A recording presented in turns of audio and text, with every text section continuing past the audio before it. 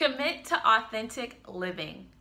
Let me tell you, I don't always look like the cover of this book every day, but I am the woman inside of the pages of this book every day. As I mentioned, writing Choosing Faith Over Fear was really a step of vulnerability, of sharing myself with everyone who wanted to read this book. But what I have found in this act of vulnerability and committing myself to authentic living is that I literally removed the mask, the facade of being perfect, that everything had to be well packaged and fit together. And it feels so freeing. It's just like I am liberated to be myself in so many different spaces.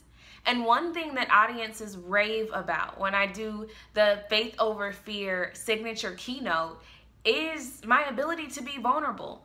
I can't tell you how many deep connections I have had with individuals after speaking, telling me things that they have never even shared out loud before.